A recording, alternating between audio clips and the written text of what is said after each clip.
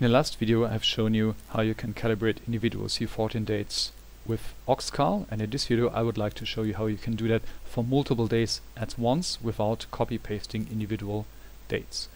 So in my case I have my database here, and there I have a table with the C14 dates for my site here, and the easiest way to get all these dates into OxCal is with the intermediate step of a spreadsheet software like LibreOffice Calc, for example.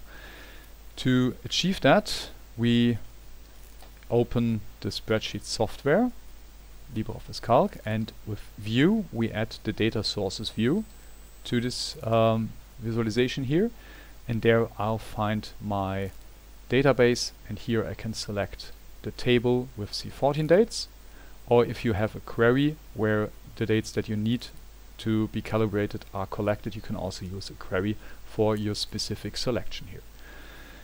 Now if we have this table here, I can select the whole table, click on copy and paste that into the spreadsheet software. And now, for example, I can also start transforming or selecting some dates. So here is a date that was rejected. I can remove that one from the list, and now I have all the C14 dates that I would like to add here. Now to get them into OxCal, you can start, or you need to start a new project here. Before we just used the simple calibration that comes here in directly at the front end, but now to have more possibilities and also add a lot of data at once, you need to start a new project. Once you clicked Project New, you are greeted by this empty screen, and here you have multiple options to add more sophisticated models to your data. How this can be done we will see in the next video or in the next session where we talk about Bayesian calibration. For now we just want to add a bunch of C14 dates at once and calibrate them directly. To help, you could start here by inserting individual dates like we did that on the front end, and if I would do that here, I just give it a random name, some values, and then I could click on these two arrows here, and with that this C14 date would be entered, and I can also select this date again and, for example, delete this date again. But this is again typing, so we probably would like to avoid that because we did that already for our database. There is a tool under Tools that help you with inserting a lot of options at once. So under Tools you will find the Import tab here, and here you can copy paste data directly from spreadsheets into this window here, and with them add all the dates at once to your actual plot. To do that, we select the columns that are necessary for OxCal. So we need the laboratory number as name, the BP, and the standard deviation in that order. If your spreadsheet software or your database is organized a bit differently, you have to reorder the columns, and then so it should be the name, the BP, and the standard deviation here in that order. Now I can select this and click on copy, go over to OxCal, go to this window and paste on them in, and now you can see here these values are tab separated, and this is also selected as separator here. If we copy paste stuff from spreadsheet software, usually it's tab separated in the internal clipboard. You could of course have already a CSV file. In that case you should select a different separator here, comma or semicolon, if it is a CSV file, and then you can copy paste the content of a CSV file into this window as well. Now we have all the dates in our import window here, and again there are these two arrows here. If we click on them, all the dates are entered in the OxCal software, and we can directly start calibrating that or restructuring that if we would start with a Bayesian model here, but that's nothing we will do right now. Now we just start calibrating all these dates at once, and in a project you have to click on File, Run. You can save the model first, but if you click on Run, the first time you will be asked to save this project here, and then you can give it a reasonable name, and here you can also, for example, add new folders to structure your data. This is especially helpful if you are within your own account, but it's also helpful if you work in the student account at the moment to separate this from the work of other students. So you can add a new folder saying, for example, Miskovice. Open that folder here and then save it as Miskovice 1, for example. 1.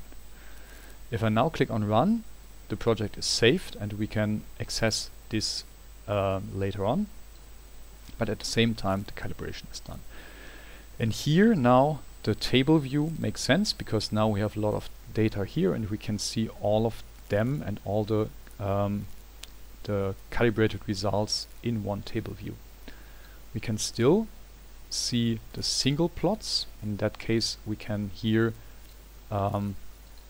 browse the individual dates and see the different plots here, and you can also change, like we did before, with format the output here of the dates. What we now also can do is to produce a multiplot, and with that there are fewer details visible, but you can see all the dates on one screen, and also export this image like we did before with file save as, and with that you can export the this image here as PDF or PNG. We can also make a curve plot, and with the curve plot we see the individual dates plotted on top of the calibration curve, and that is helpful to have an idea where the different dates are located on the calibration curve, if there is a steep part like here or a plateau like here, and this can give you an idea how reliable this data is, and why, for example, certain dates have a wider interval than other dates that are on a steep part here. If you would have H-depth model, what you probably would have if this would be something to calibrate or to calculate the ages for pollen analysis, you could have this depth plot here, but at the moment we don't have any depth information here, and also for our analysis here it doesn't make any sense, so this thing will be empty. If you would have a model, and we will say that later, you can have a view on the model specifications and probably also on the outliers. At the moment the only other relevant option here is raw data, and with these you can export the raw probabilities of the individual ages for each of the calibrated dates. You can save them and use them, for example, in other visualization software to see these mountains that you see in the single plot, for example, and to access this raw data and work with them in other software. I think that's all for calculating the calibration of multiple dates at once. The major difference is here that we have now the project, and that our model specification is saved in this project. We can always go back to the initial model by using this arrow here that was there before, and we can go to the calibrated results using the arrow, the blue arrow, in the other direction. Please be sure, if you change something here, not just to click on this arrow, but again say file run, otherwise your model will probably not reflect the changes that you did before and just show you the calibrated results that you calibrated before. So whenever you change something in the model, you should explicitly click file run, and then this file is calculated again.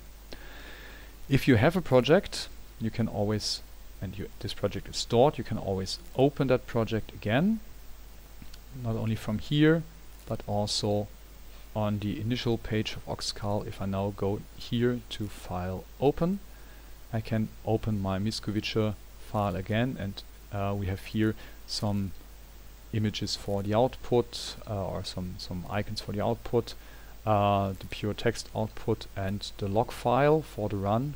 But most of the time you want to open the model itself, so this is this icon here. If you double click on that, your original project is opened again. So with this, you have all the tools that are necessary to come up with some multiple calibration at once. And in the next session, we will talk about how you can do with this more elaborated analysis like Bayesian models, and probably also we do some outlier analysis. Meanwhile, in the next practical session, we will try out this calibration together, and I'm looking forward to that.